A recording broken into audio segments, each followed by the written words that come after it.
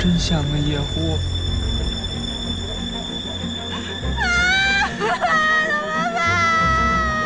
静静，你别害怕，你别哭啊！我现在去找埋雷的人，你千万别动，小曼看着他别动，你也别动啊！小舅，你在这看着他，我一会儿就回来，千万别动啊！真是奇了怪了，这其他县城的商家店铺都一心支持抗战，抢着送米送货上门，就唯独湘潭这个地方，这个胡家的掌柜啊，简直就是睁着眼睛说瞎话。 还把我们带到他们的米仓，说只有这几百担的存粮了。再逼他们，那就是仗势欺人。那能不能是他那真没有那么多存货了？怎么可能呢？这胡家在全县可是首屈一指的大户，少说也有几千担的压箱底啊。好了，我知道了，你先下去吧。是。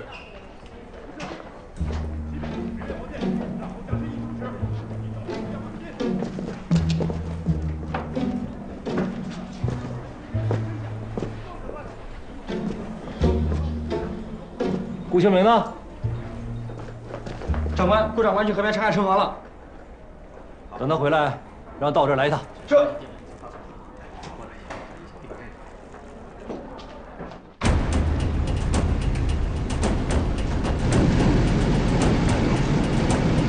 长官！长官！长官，救命啊！怎么回事？前面有人误闯雷区，踩上地雷了。 快带我过去看看！来，长官，快！我不想死！长官，就是他们！顾长官，救命啊！顾长官，救命！救命！长官，看来您跟那个胡家还真是有缘呢。别多嘴，把刀给我。长官，这恐怕有点麻烦，要不？ 咱等工兵过来吧。等你把工兵找来，他们两个早就坚持不住了。你在这等。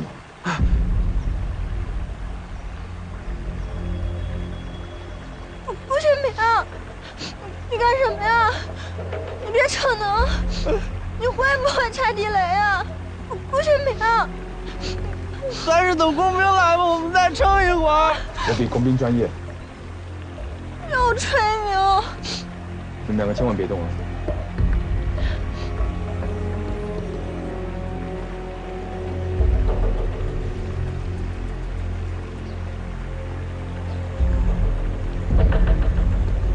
小满，你没踩到地雷，你先走。我不走，我死也死一会儿。说什么呢？你家人难听，家里千万别动啊！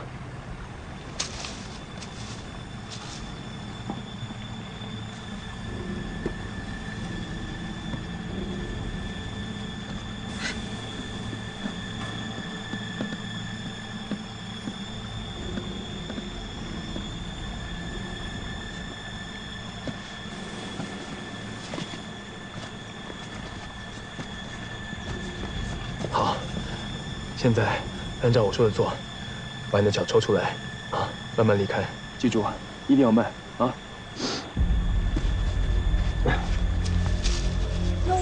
快啊！我走了，你怎么办啊？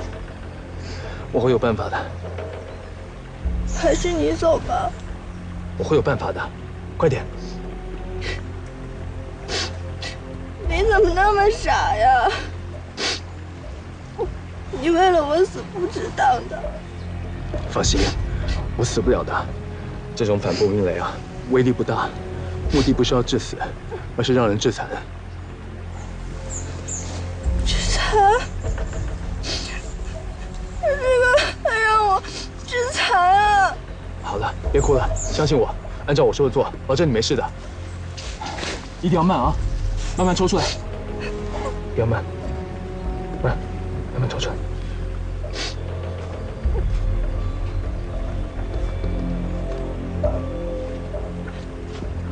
好，离开，离开，把手给我，看好脚步，看好脚下。顾清明，那我走了，你怎么办啊？好，好，离开这里，离开这里。多人往后退，遮掩蔽物。我没事。顾清明怎么脱身啊？啊？他只能在爆炸的一瞬间，完了躺下，躲开杀伤角度。那太危险！顾清明！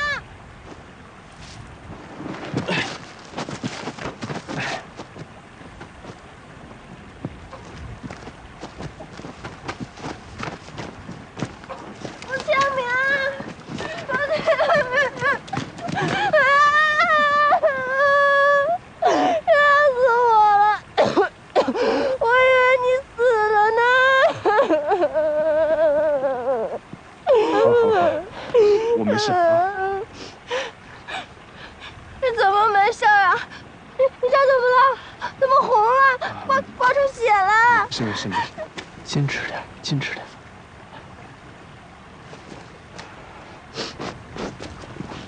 我大概是跟你有缘吧，走到哪都能碰到你。吴大小姐，你的鞋。还能凑合穿吧，穿上以后跟我走。去哪儿？你难道不用解释一下，你们为什么会误闯雷区吗？解释，当然解释，就是他，我们家人逼着我跟他结婚，逼着另外一个女孩跟小满结婚，我们两个不从，他们就把我们关起来，不给我们饭吃，我们实在受不了了，我们就逃婚了。对，不是香香没有的事，你别乱说，行不行啊？顾大哥，你救救我们吧！救救我们吧，我们要回去死定了。长官，没有的事，你别听小孩子家乱说。那你为什么要带着一群人追他们两个呢？他们逃婚，你看，承认了吧？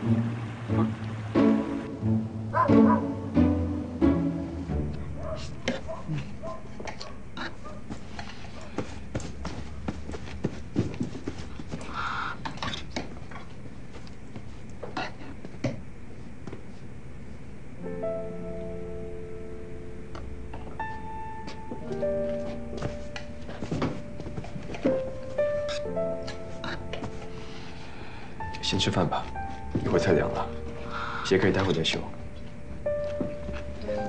不修好鞋怎么走路啊？你还想去哪？回长沙。用脚走回去啊？难道你会派车送我们回去吗？事情还没搞清楚呢，你家里的人躲在师部门口还要人呢。还不够清楚啊？还要怎么清楚？他们就是抓我跟香香回去成亲的。我问你，假如有人逼你娶一个你刚刚认识几天的女孩，你会娶她吗？难道你不会逃跑？逃啊，当然逃。可是你这么一逃，差点丢了性命。你刚刚认识我的时候就该知道，我就是这样的。我肯定会逃，就算我踩在雷点上被炸死，我也不嫁。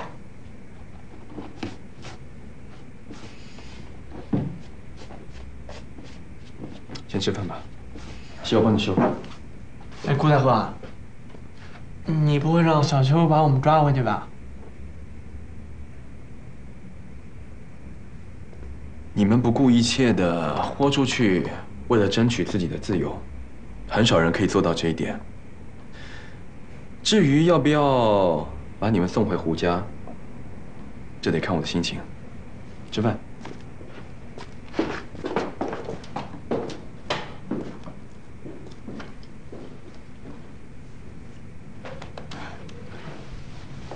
你有没有觉得顾清明也有不讨厌的时候啊？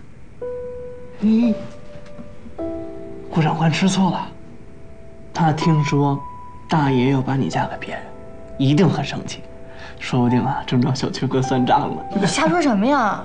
我跟顾清明上辈子是仇人，这辈子是冤家，他怎么可能吃我的醋？冤家就对了。姐姐说呀，他跟姐夫也是。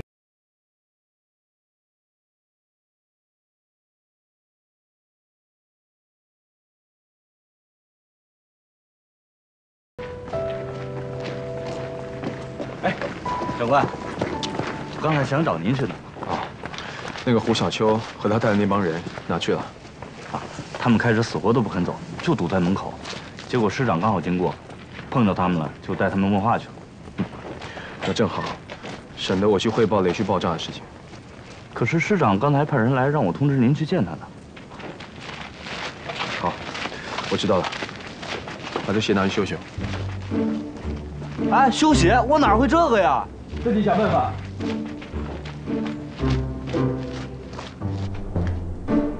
帮我手。呀，小姑啊，来，坐。你真是员福将啊！发生什么事了？你知道，你救那对双胞胎他们是什么人吗？我当然知道了，他们是长沙裁缝铺胡家的孩子，他们的姐夫啊叫薛君山，是省城内有名的地头蛇。你只知道其一，不知道其二。他们的老家就在湘潭，刚才堵在门口不走那帮人，就是他家老太爷子派来的。什么老太爷啊？湘潭姓胡的大户人家呀，不卖给咱们米，那个米店就是他家开的。所以说你是福将啊！我正愁着对这个胡老太爷怎么下手呢，你就把他的孙子孙女给救了，真是天赐良机呀！对了，你今天晚上的任务就是把这两个孩子看好，明天一早送回村去。等见到胡老太爷，一定要多说几句好话，劝他积极抗战，把他家米仓的粮食啊多卖给咱们一些。申错，你要我去要米啊？这事我可干不了。别谦虚过头了，学得虚头巴脑的，能干就是能干，这还能比阻击日本装甲师团难吗？不行，我已经答应他们了，明天要送他们回省城。这是为了抗战。你知道现在有多少人在几十里外跟小鬼子真刀真枪的拼命，就等着粮食填饱肚子呢？你就是撒一次谎，做一次违心的事儿，又能怎么样？我执行命令。师座，师座。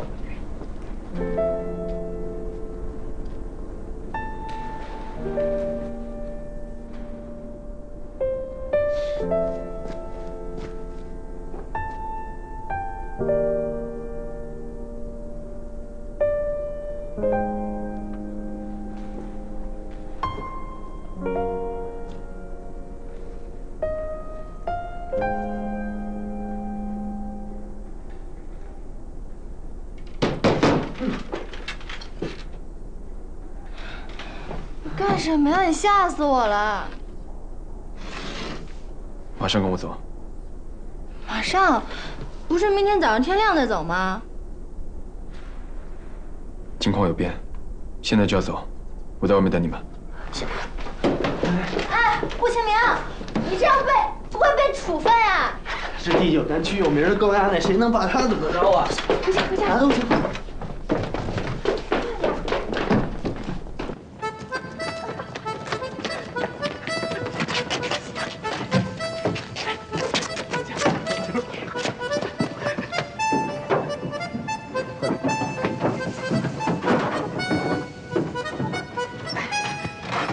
你们都趴下，没有我的命令，不许起来。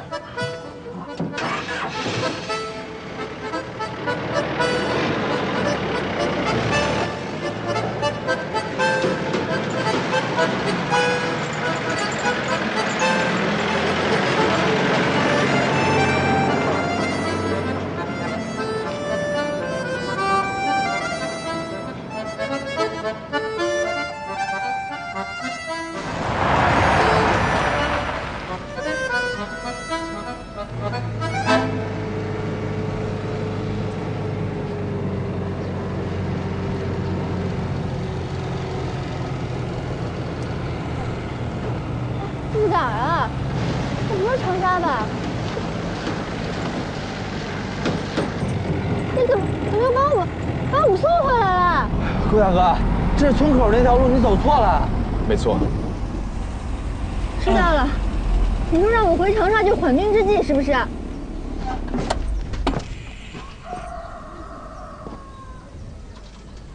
顾大哥，帮我把你当英雄，那么相信你，是不是小秋哥许给你什么好处了？没错。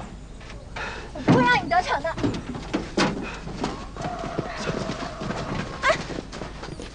就算你想离开这个村子，凭你的双脚，你走不到长沙的。顾清明，混蛋，骗子！顾清明，你不是高衙内，你比高衙内还要坏10000倍。香香妹子，我们也是没有办法，这是师座的命令。你跟你们师座一样，背信弃义，没有廉耻心。顾清明，你说过你要保护我的。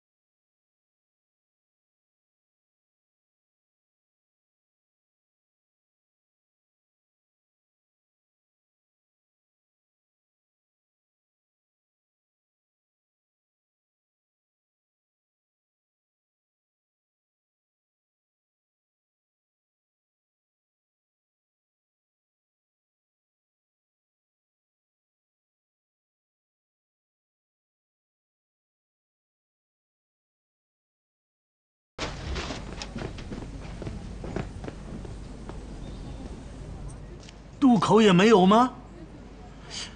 难道他们去长沙了？码头老板说没有见过他们。那他们2个能去哪儿呢？你们多派几个人，把周围好好的再检查检查。是。大爷爷，香香小姐和小满少爷回来了。啊，还是小秋这孩子办事利落。不是小秋哥送的。嗯。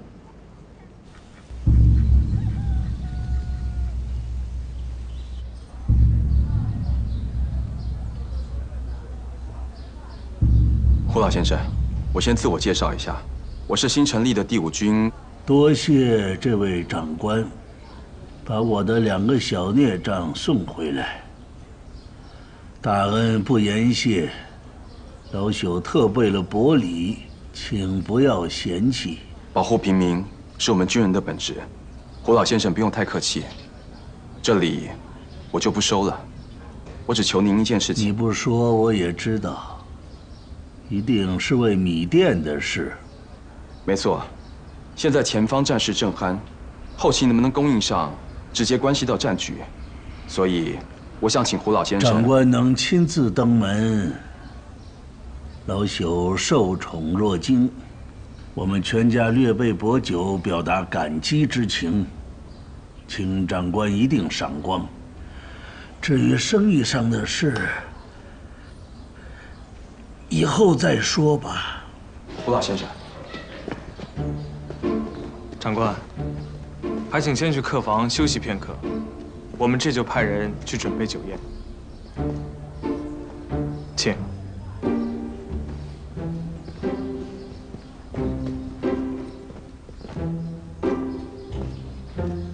少爷、小姐，老太爷叫你们赶快出去，给客人敬酒。客人？谁啊？就是那个把你们从地雷阵里救出来的顾长官。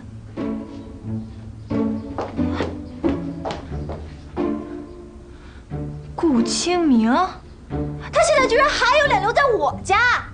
小点声，我赶紧想想办法逃走吧。怎么逃啊？这外面5步1哨10步1岗的，连苍蝇都飞不出去。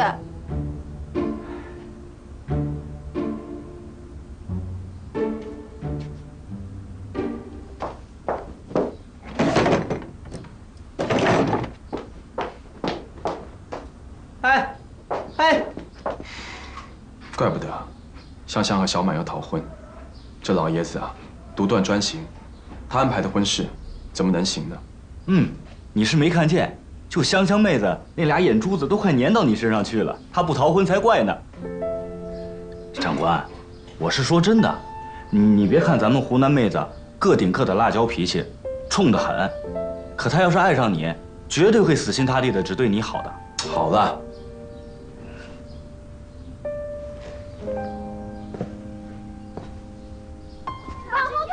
小姐，你们快帮我！小姐，快过来！往后退！你在后面闹什么呀？在人身上！快放下！快放下！往后退！往后退！放下，小姐！别做傻事。这么多人，你放开我！顾清明，你是不是特别恨我呀？把我送回火坑不说。 还让我当着这么多人面前出丑，你想威胁谁呀？啊？你想拿这把剪刀戳你家老爷子的脑门，还是戳你自己的？就算戳了，能管用吗？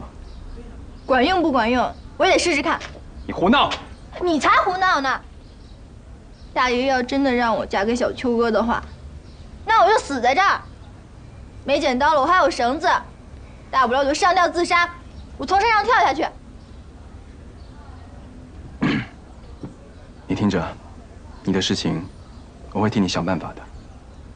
你会想办法？我要是再信你的话，我就是个傻子。哎，胡老爷子给我军粮，我就给你自由。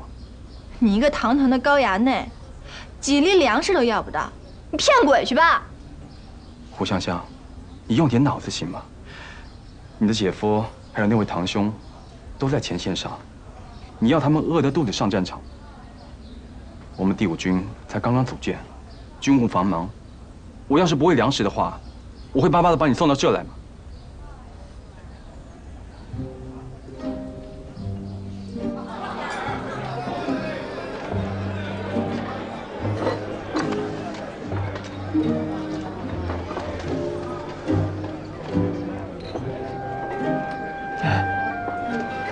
你说顾清明会想办法，什么办法？他呀，就会耍横，遇上比他更横的大爷爷，他能有什么办法？我看呀，他就是想先把你稳住，再向大爷爷邀功。他要是真这么干的话，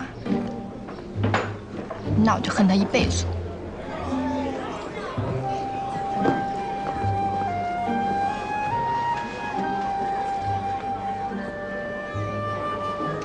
哎，香萍呢？大爷不是给他放出来了吗？刚才我看见他还在院子那儿溜达呢，他肯定是听说大爷要宣布婚礼的事情，所以一阵风的跑了。成天嚷嚷个山响，说有参军大鬼子，还不是遇到事就缩头躲起来？就这胆量还上战场啊？切！各位乡亲父老。 坐，都坐。今天请大家来，一是为了答谢顾长官对我家孩子的救命之恩；二来呢，有2件喜事要宣布。大家都知道，我们胡家在长沙的双胞胎，懂事、聪明，也应该到了成亲的年纪。 老朽已经为他们准备了2门亲事。等等。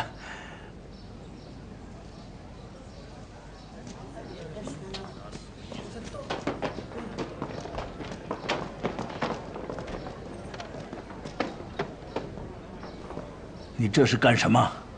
大爷，你不能就这样把静言嫁给胡小满。你怎么跟长辈说话呀？这不关你的事。这事儿跟我有关系。 今天正好各位乡亲都在，我有个事儿要告诉你们。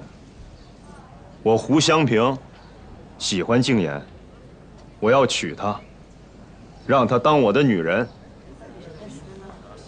静言也喜欢我，她也一定会嫁给我的。我的乖乖，我就说他对静言有意思。静言。这是真的吗？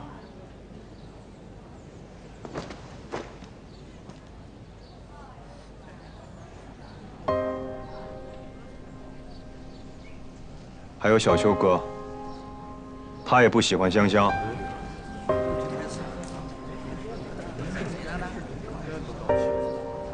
小秋，这也是真的吗？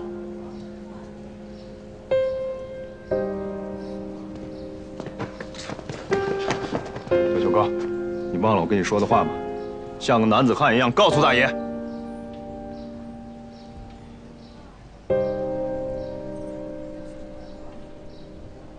大爷爷，其实我已经有喜欢的人了，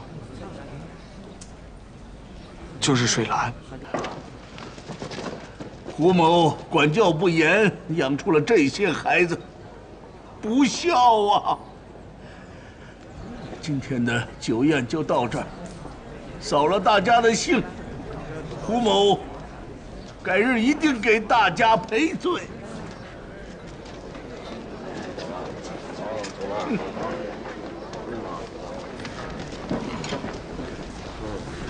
顾老先生，请您留步。顾长官，我只想问你一句话：你在湘潭组建的军队，打不打鬼子？不但打，还打得过。我们是湘潭唯一的装甲部队，由胡师长领军。要是再打不过，我们的粮食就白给你了。胡老先生的意思是，要把粮食给我们。多谢胡老先生。你毕竟是救了我家的双胞胎，我也不想让人戳我的脊梁骨，说我胡家不懂感恩。如果我再发现你们采购的军粮在黑市上售卖，到那时候，你一粒米也别想从我胡家拿去。放心吧，胡老先生，我们不会做这样的事情的。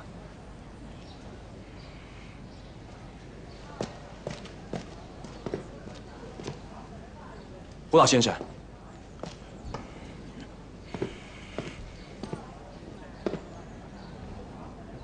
关于胡香香的事情，我想，顾长官，我答应的事情我会兑现。关于胡家的私事，就请你不要再管了。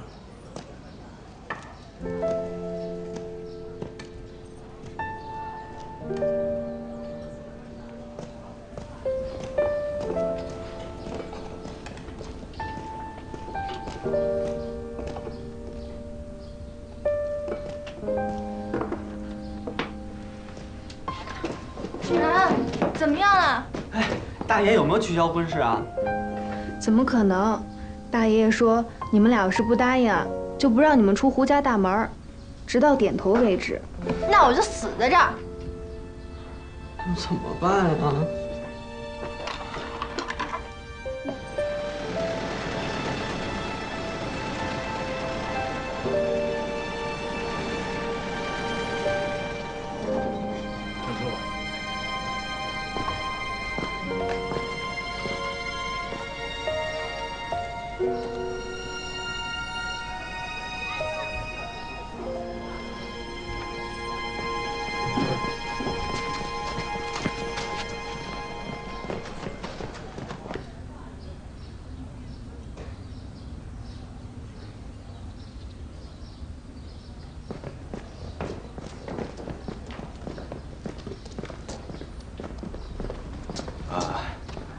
胡老先生，不好意思啊，又再次打搅您了。我还有另外一件事情想要跟您商商。关于香香还有小满这两个孩子啊，米我已经给你了，我记得我说的清清楚楚。胡家的事情，用不着别人来插手。如果你没有别的事情，请回吧。胡老先生，您误会了，我来呢是要跟你谈另外一件事情。其实啊，我跟香香早就认识了，当初我们还相过亲呢。嗯？什么意思啊？哎，胡老先生，那我就不瞒您说了啊。其实我对香香啊，一直都有好感。我相信啊，她对我也是一样的感觉。这如果胡老先生一定要帮香香择婿的话，我希望胡老先生慎重考虑一下我。啊。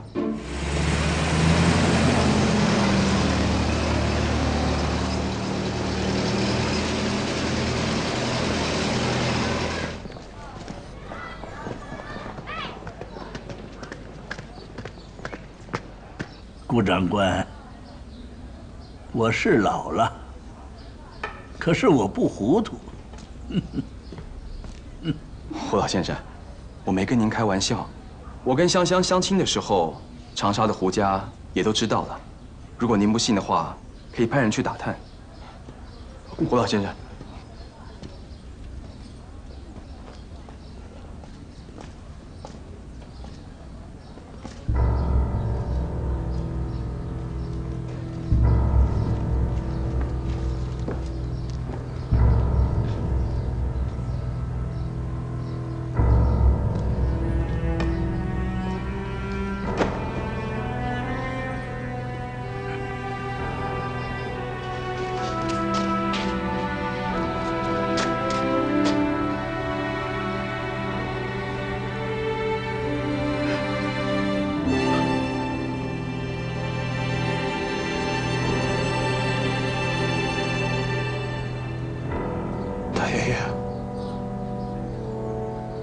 您看一眼吧。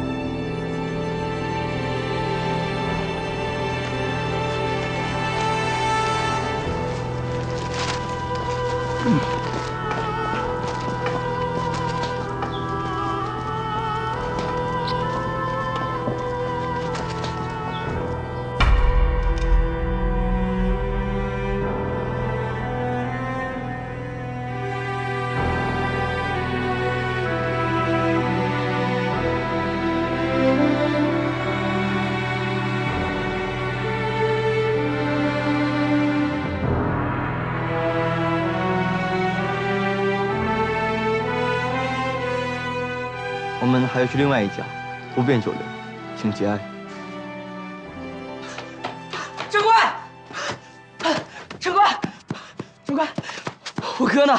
我哥埋在哪儿？小兄弟，背不住，运势不变，就地掩埋。你们能不能再想想办法？长官，对不起，前线正在激战，我们也没有办法。那您能不能给指一个具体的位置？打完仗了以后，我们再去捡骨呢？他们全部葬在福林铺。我得去一趟。胡家的子孙死在外面的太多了，能捡回来一个算一个。他们守的是笔架山最前线，没有一具完整的尸体，就算去了，也找不到。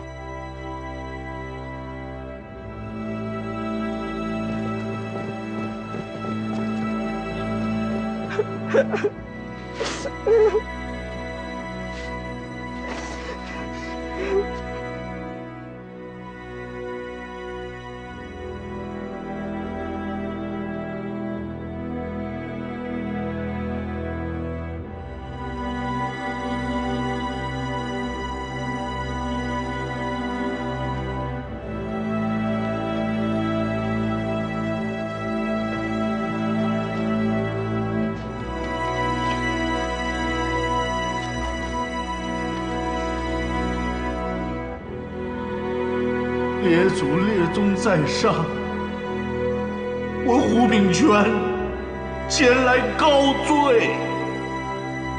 我的孙子他死在我前头，是我造了孽，请你们责罚。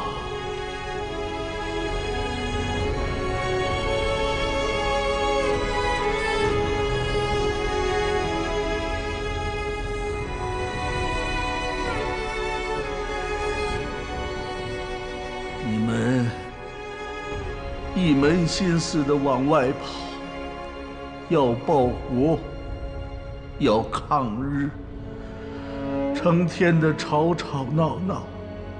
可是，能完完整整的回来有几个？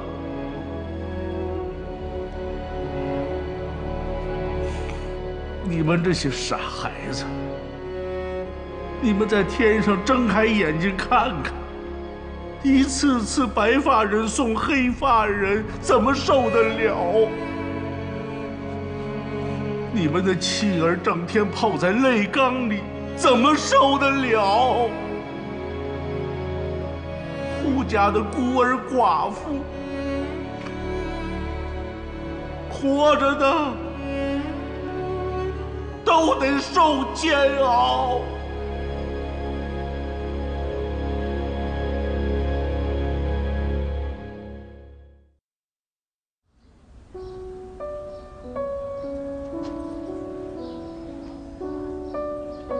请节哀。吴清明，前线那么危险，为什么你跟祥宁哥还要拼命的去？何须马革裹尸还？只要是军人，都有可能死在战场上。只是，这对于每个家庭来说，都是无法接受的现实。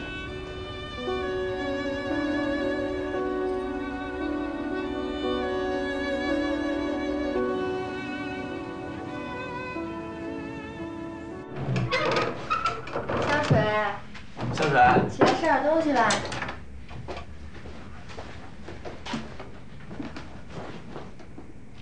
没在这儿。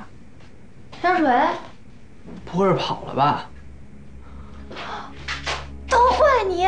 我让你快点来，现在跑了。不，他胆儿那么小，我也不知道他能跑啊。别说了，赶紧追吧！刚才我摸了下，那会儿热的，现在烧眼了。大爷爷，大爷爷，大爷爷！香水和双胞胎都跑了。追回来！吴长官，你带我参军吧，我要替香宁哥报仇。你们家刚刚才死。香平，顾长官，你带我参军吧。香平，长官，香水和双胞胎跑了，快去把他们找回来，快去啊！他们怎么会跑的呢？不知道。胡闹！顾长官，你带上我一起去吧。上车。走大路，他们开着马车跑了。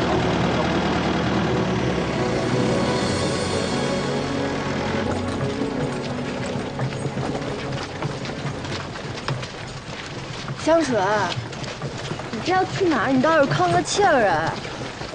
你也太不讲义气了，走了也不跟我们吭一声，上车了你一句话也不说。你要是再这样的话，我叫人把你抓回去了。福林铺，我给我买在哪？天空染成了灰色，身后燃烧着战火，